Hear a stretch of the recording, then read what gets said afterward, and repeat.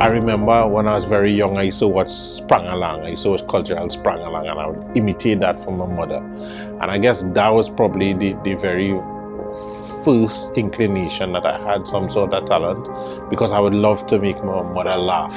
We didn't really grow up with much, and you know what I mean, sometimes I would remember I couldn't work, I was still going to school. The one thing I could always do was make her laugh. And I guess that is where it really started. Ironic enough, I never really enjoyed theatre.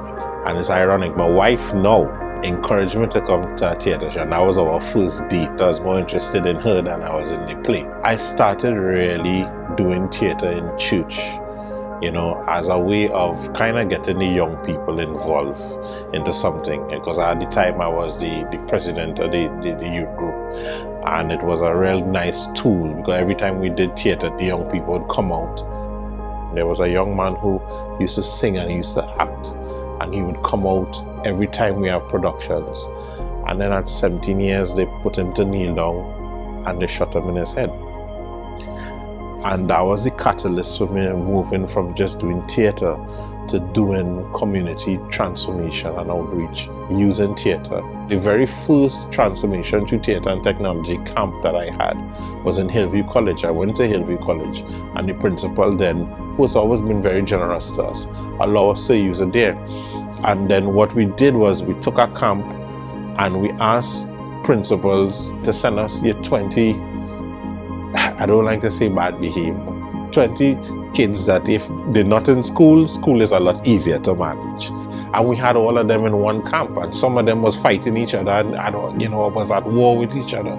And here they find themselves now in one camp having to work, learn ballroom dancing, learn Indian dancing, learn African dancing, theatre, and they had to do like a whole production afterwards. It was really, really good.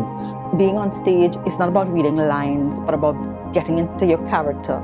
And that's what Stephen has taught me. If someone had told me that I was going to be on a stage acting, I would have said, I don't think so, not me, probably somebody else.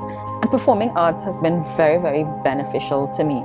He's been doing a very good job in using theatre and stage and storytelling as a communication tool. We can reach people in a more direct way. And I think his work has been doing that, you know. What he's done on the stage and what he himself as a performer, getting involved with his own production is very good to me. Technology has always been a big part of my life. So I would tell these different stories to make these different points. Bullying, suicide, cutting, depression, tackling, all of those things. And it's being done in animation. We have a very good animating team. With the internet, you could tell those same stories in a different way and reach a much larger audience. So we do a lot of content now for youth and children. We have kind of expanded so much more from theatre, but theatre would always be my first love, you know what I mean? And now we're in the age where it's perfect to tell all different types of stories, and everybody could access it on one device in one place. And this is important because this content that is being created on the digital platform is for kids. So in terms of education and moral education, which is in line with what Stephen does.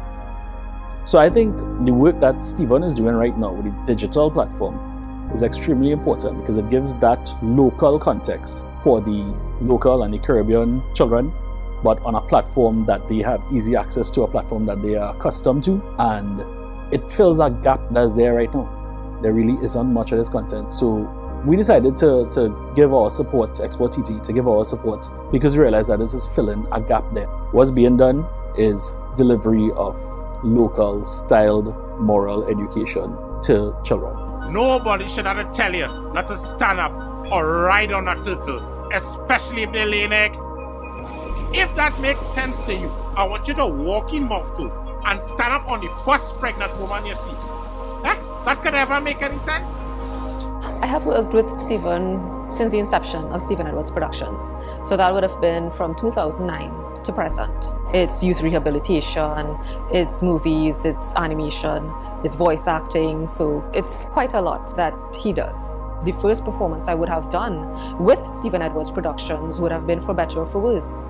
And that is a play on marriage. It's actually a very entertaining play, but it's on saving a marriage and the testimonials you would have after that from audience members. You came to a theatre production, you came to a play, and this was instrumental in saving your marriage, that is beyond inspirational and motivation, because you're not just having fun, you're not just having fulfillment, you're actually playing a role in somebody's life.